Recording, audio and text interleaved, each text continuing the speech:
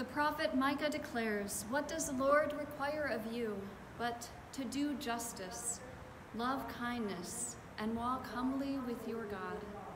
Welcome to worship on this 18th Sunday after Pentecost. We are so glad that everyone is gathered in this digital space to praise God, to hear God's word, and to pray for the needs of the world.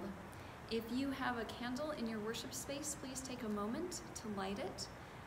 Also note that we will offer up the prayers of the people later in this service, so please type your prayer requests into the Facebook feed.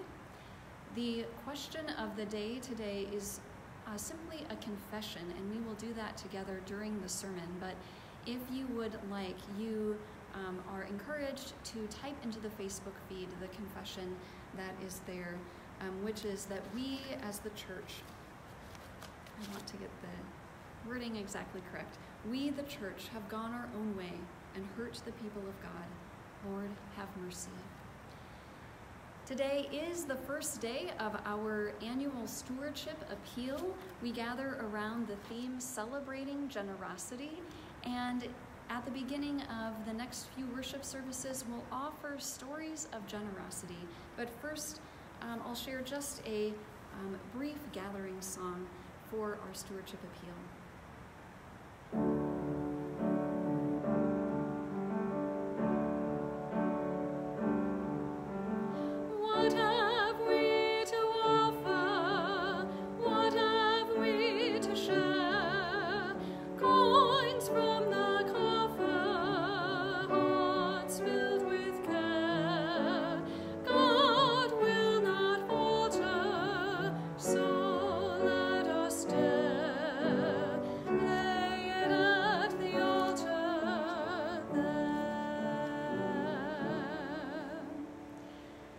Several years ago, during our annual stewardship appeal, people in the congregation hosted stewardship parties.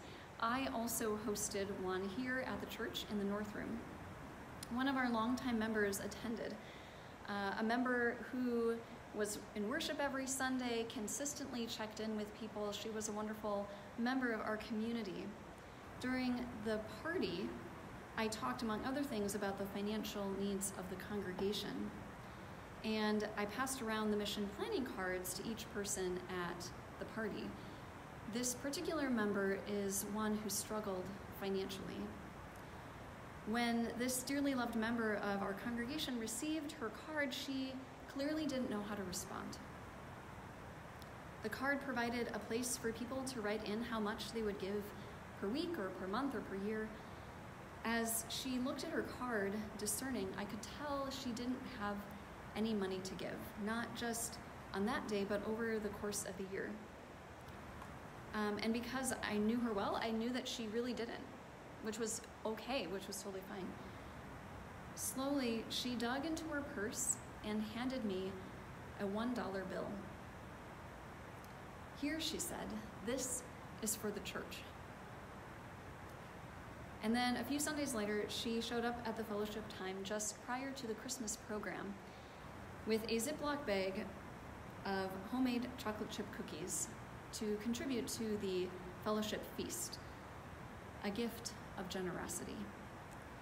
Generosity is not just about the amount, but the spirit of the gift. So today we celebrate her generosity and the generosity of God. Please join in singing our gathering hymn, "I'm Sorry." Let us first confess our sin and hear the promise of forgiveness.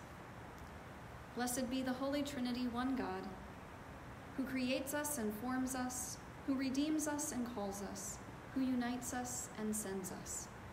Amen. Let us confess our sin in the presence of God and of one another.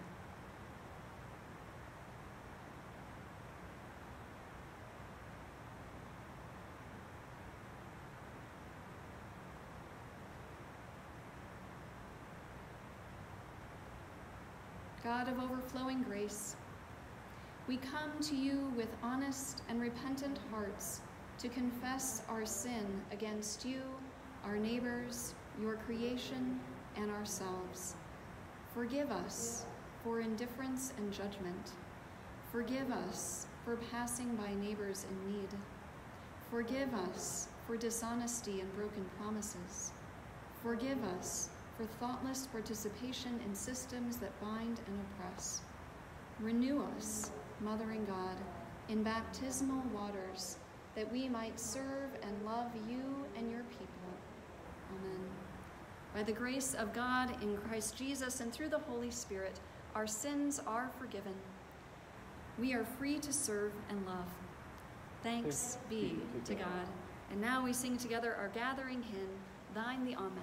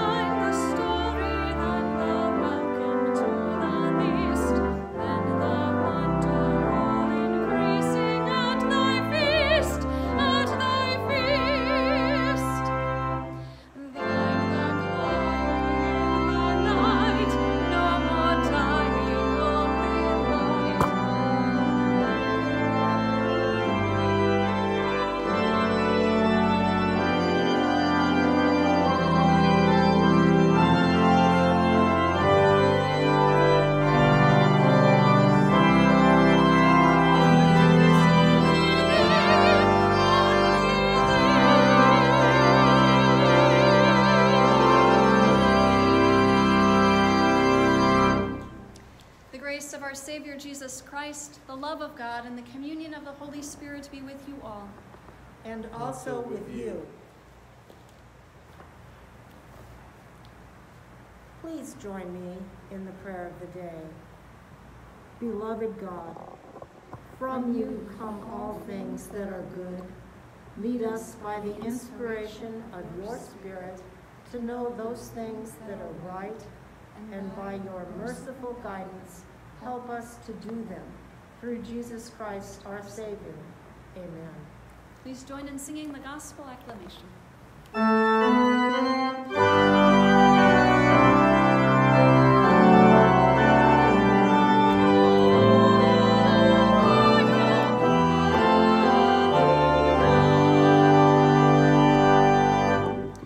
The Holy Gospel according to Matthew, the 21st chapter. Glory to you, O Lord. When Jesus entered the temple, the chief priests and the elders of the people, listen to another parable, Jesus said. There was a landowner who planted a vineyard, put a fence around it, dug a wine press in it, and built a watchtower. Then he leased it to tenants and went to another country. When the harvest time had come, he sent his slaves to the tenants to collect his produce. But the tenants seized his slaves and beat one, killed another, and stoned another. Again, he sent other slaves, more than the first, and they treated them in the same way. Finally, he sent his son to them, saying, "They will respect my son." But when the tenants saw the son, they said to themselves, "This is the heir. Come, let us kill him and get his inheritance." So they seized him, threw him out of the vineyard, and killed him. Now when the owner of the vineyard comes, what will he do to those tenants? They said to him, "He will put those wretches to a miserable death and lease the vineyard to other tenants who will give him the produce at the harvest time." Jesus said to them, "Have you never read in the scriptures, 'The stone that the builders rejected has become the cornerstone'? This was the Lord's doing, and it is amazing in our eyes.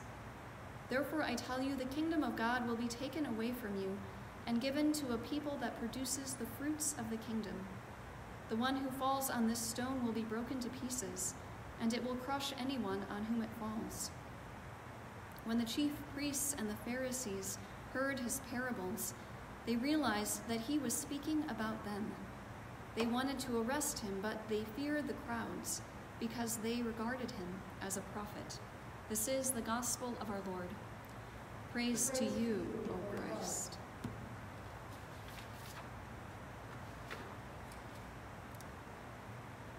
An inside joke of mainline preachers is referring to the agony of year A of the lectionary. The lectionary, followed by many mainline Christian communities, is the set of biblical passages we read from Scripture in worship. The Revised Common Lectionary is 3 years long, year A, year B, and year C, with one gospel assigned to each year, Matthew, Mark, or Luke. In year A, we primarily read the Gospel of Matthew, a gospel in which Jesus ends many teachings, parables, and allegories with the weeping and gnashing of teeth, with violence promised, with outer darkness and perplexing exclusion. When we preachers gather for Bible study each week during year A, we read the gospel passage and then sometimes proclaim, "The gospel of our Lord," and we laugh and sigh, and then sit in silence a while, pondering what we will say about Matthew's Jesus.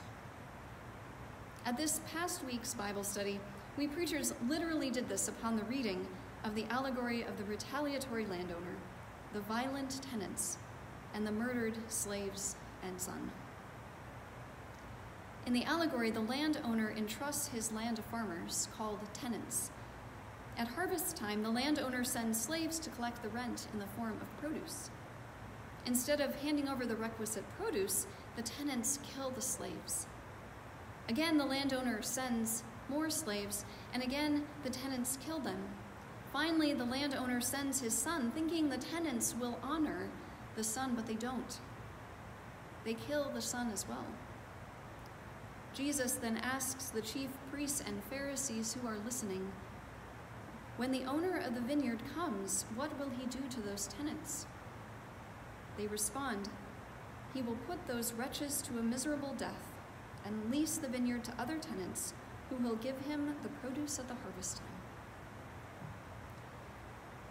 Jesus tells this allegory to the chief priests and Pharisees while sitting in the temple in Jerusalem, a place where they hold power and authority. Jesus directs the allegory to them so clearly that Matthew even tells us that the chief priests and Pharisees realize Jesus is speaking of them, tenants who dishonor the owner.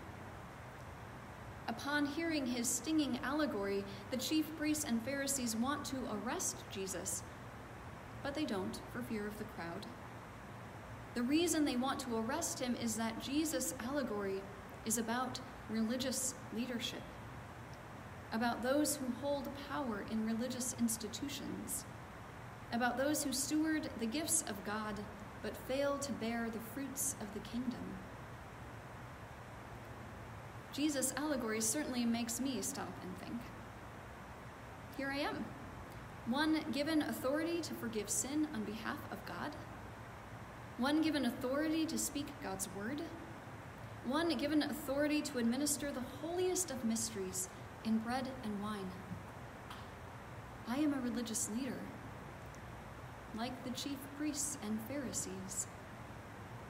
And indeed, God has called many of us within the congregation to positions of leadership. This allegory is for us. It reveals what can go wrong when we forget that we are stewards and not owners. When we forget that any authority or power we exercise was given to us by God and can be taken back by God. Jesus' allegory calls to mind the ways the church at large throughout the ages has contributed to violence and hatred against people of other religions, against women, against queer folks, against people of color, among others. I invite you to confess with me the sin of the church by repeating each phrase after me. We, the church, have gone our own way. We, the church, have gone our own way and hurt the people of God, and hurt the people of God. Lord, have mercy. Lord, have mercy. Because we have gone our own way, thanks be to God that the church and the mission of God are not ours to control. Just as the tenants do not own the land they work, we, the people of God, do not control the work of God, the mission of God, the blowing of the Holy Spirit. The church is God's. And when we fail to pray, seek, and follow God's will as our second biblical guiding principle states, we start to run off the rails. When we hold too tightly to our rigid ways of thinking and doing, opening ourselves to what God is doing becomes challenging. 14 years ago, I went to serve a congregation in a small town in Iowa. Fresh from seminary, where our professors taught us the correct ways of doing things, and fresh from a family system with many rules and boundaries, I came to the congregation with strong opinions about many things, but especially worship. In that congregation, confirmation students robed up every Sunday to light candles and serve communion. And as part of their duties as acolytes, they joined the procession at the beginning of the service. At my lowest point of my tight hold on correct worship procedure, I remember telling the senior pastor to instruct the acolyte to process in a certain way. She either forgot to instruct the confirmation student or instructed her incorrectly. Or maybe the confirmation student just went off on her own, who knows. Regardless, I was horrified when I watched the confirmation student enter the worship space with her torch lit, ready to light the altar candles, and then walk the wrong way. A moment after my horror flashed across my face in plain view of the congregation, including the confirmation student, I realized my hold on correct worship procedure was too tight. Who cares? If a teenager in a small town in Iowa comes to church, serves as a worship leader, and then walks the wrong way. That the teenager came to church is a definite win. Her serving as a worship leader, just icing on the cake. While I learned many things from the senior pastor, my colleague Victoria, this was probably the most important. We do not have to hold on to our beliefs, our opinions, our correct procedures so tightly. we can hold our faith and the ministry of the church lightly in order to make space for the Spirit of God to guide us. As I look back on that Sunday morning procession, I imagine God celebrating the presence of a dearly loved young person in worship, thoroughly unperturbed by a wrong turn at the front of the worship space. Our tight hold on any belief or opinion or procedure can shut down new possibilities that God presents, new life that God provides, a new way of being church to which God might call us. It's God's church, after all, not ours. Our beliefs and opinions and procedures aid us, certainly, in doing our very best, but when they impede the work of the Holy Spirit among us, a light hold on them allows us to let go when necessary. Jesus' allegory this morning doesn't contain much good news. The chief priests and Pharisees exercise a tight hold on their religion, and apparently it brings them to ruin. They don't understand that they are simply stewards of God's gifts, not owners. The sneaky good news in this cautionary tale is that despite whatever we tenants do to thwart the collection of the harvest, whatever we, the church, do to stop the mission of God, the land, the church, is not ours. This is God's church, and we are simply stewards with palms and hearts open. Thanks be to God. Amen.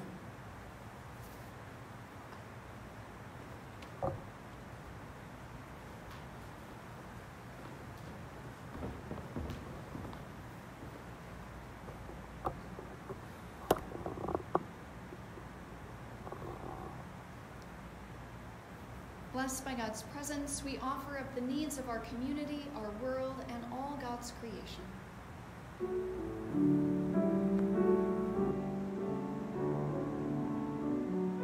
We stand in awe of your creation, O God. Give us discerning hearts as we steward this planet and its many resources, that life in its diversity might flourish, including human life.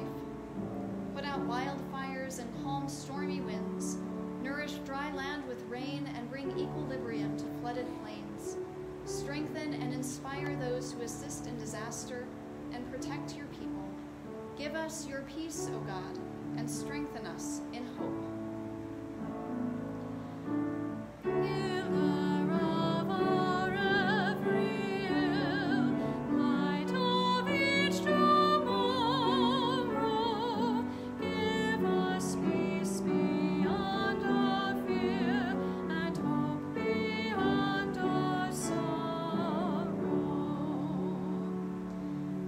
Wisdom, O God. In our divided world, guide us in conversations, in relationships, in our social media posts. Help us see one another as you see us. Give us vision to listen deeply, to question, to read further than the headline. Guide us and our leaders to walk humbly with you, and we boldly pray for an end to violence of every kind, everywhere. Give us your peace, O God, and strengthen us in hope. Healer of our every ill, light of each tomorrow, give us peace beyond our fear and hope beyond our sorrow. The church is yours, O God. Grant us vision to see how we can participate in your mission. Help us understand what stewarding means, that we would not become intoxicated by power or authority, but instead excited to see what you are doing and how you are leading us. We confess that we have hurt others by holding too tightly to our own visions for the church, and we pray that those who have been hurt by the church would know the balm of your love. Give us your peace, O God, and strengthen us in hope.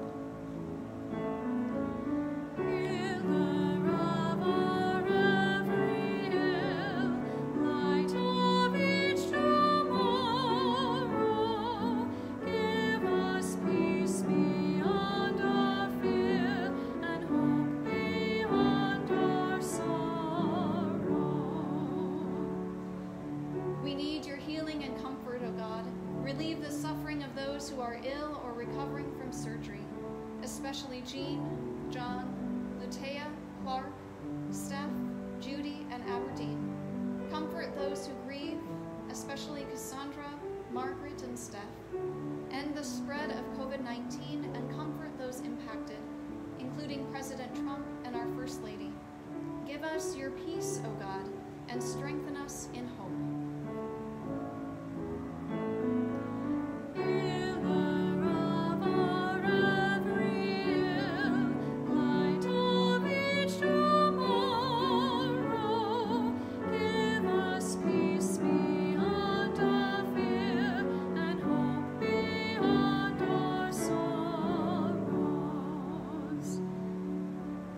Do God's people pray? John Erickson asks for prayers of comfort and strength for John. God, we lift up John, praying for comfort and strength. We pray for clarity medically, and we pray for a lifting of spirit. We pray that you would strengthen Linda as she cares for him, that they would both know your peace. Kathy and Jim Spittler ask for prayers for strength to cope for Stephanie, John, and Lutea. God, we pray for strength and hope, for good coping skills for John and Stephanie and Lutea. God, we pray that you would send us out to these and others we know who are in need of support. We pray that you would give us words that are truly helpful and actions that bring the aid that is needed.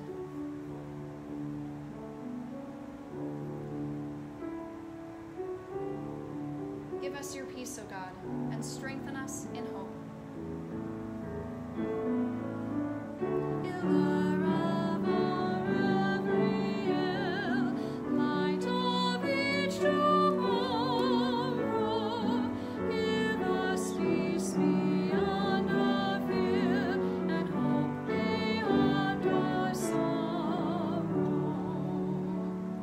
Grateful for your presence and rejoicing in your care, we offer these praises and prayers in the name of Jesus, our Savior. Amen.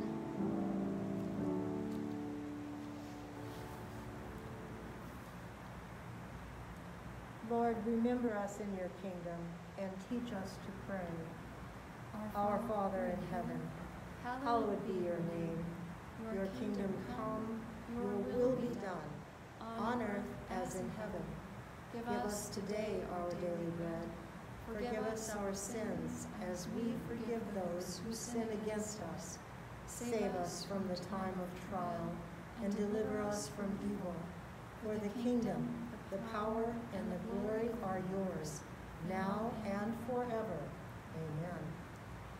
The peace of Christ be with you all. And also with you. Let us share a sign of Christ's peace with one another. We do also give thanks to God for those who continue to contribute faithfully to Grace. We are so grateful for your support that makes this ministry possible. And we also give thanks to Fran and Brandon for sharing a bit of music.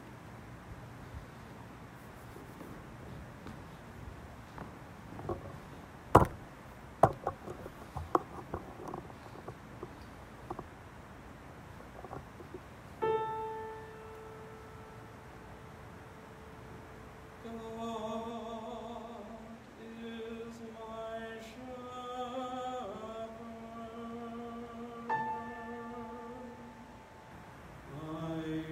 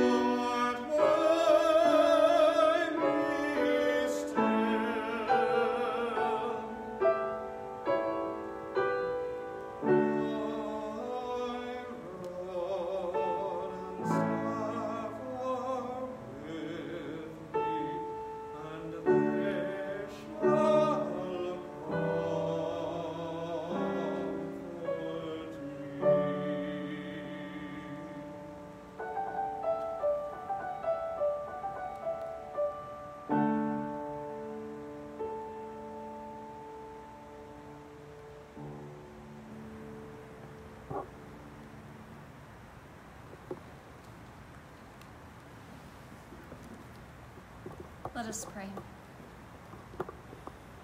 Spirit of God, grant us the virtue of elasticity. Make us pliable and playful. Stir our minds with your sacred spoon to awaken the fermentation of ideas. Help us, your church, embrace a spirit of adventure as we move into your future.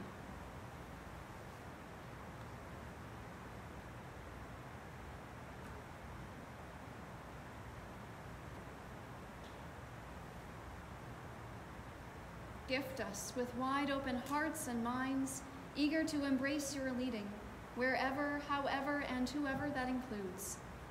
Amen. Just a few announcements this morning. First, we are really just grateful for everyone's presence. If you have never been to Grace before, we especially welcome you. And if you'd like to receive the weekly bulletin, please email me at pastor, P-A-S-T-O-R, Sarah, S-A-R-A-H, at graceinthecity.com. We'll make sure to get you on that distribution list. Heads up, Grace will host a free flu vaccine clinic on Saturday, October 10th from 8 a.m. to 12 p.m. That is this coming Saturday. If you haven't yet received your flu vaccine, you can join us that day. Heads up, our new community building goal is to connect in 3 ways. Continue the weekly check-in chats with someone from the Grace community. Invite that person to join you for community building coffee on Sundays at 12:30. And come at least once on a Sunday morning to the drive-through and walk-up Holy Communion. One last reminder, please register to vote. If you have not done so, please register to vote. The deadline is tomorrow in the state of Arizona. To register, go to servicearizona.com and click on voter registration. Very easy. Remember, we do continue to offer drive-through and walk-up Holy Communion on Sundays at 9 to 9:30. And as ever, please join us for Grace Time Bible Study, Prayer Group, and Community Building Coffee. Check out the Glow Show on Apple Podcasts and Pentecost Pause on Facebook Live. Fly continues each Saturday at 4, Call each Sunday at 2, and Sunday Spirit each Sunday at 9:30. Remember, your bulletin has lots of good information in it, so please read it. Are there other announcements? All right. Wherever you are, please stand for the blessing. May the love of God overcome all hurt and anger. May the justice of God restore broken communities. May the grace of God establish all goodness. In the name of God, our Creator, Jesus, our Savior, and Spirit, our fire.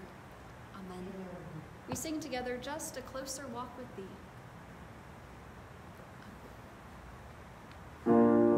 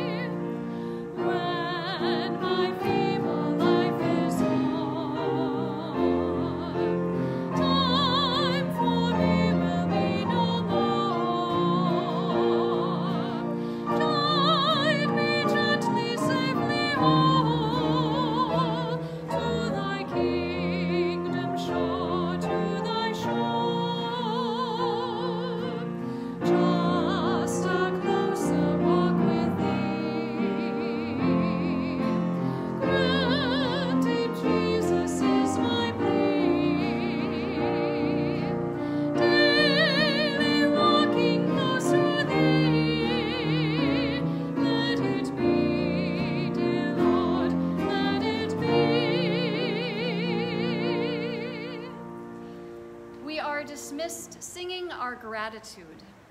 To God all thanks we give, to God all thanks we give, to God all thanks we give, all thanks to God we give, to God all thanks we give, to God all thanks we give, to God all thanks we give, all thanks to God we give.